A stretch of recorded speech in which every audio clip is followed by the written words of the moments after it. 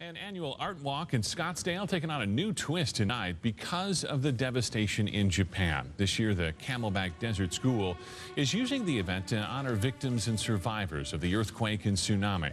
They held a moment of silence, and students are coming up with ways to raise money to help with relief efforts.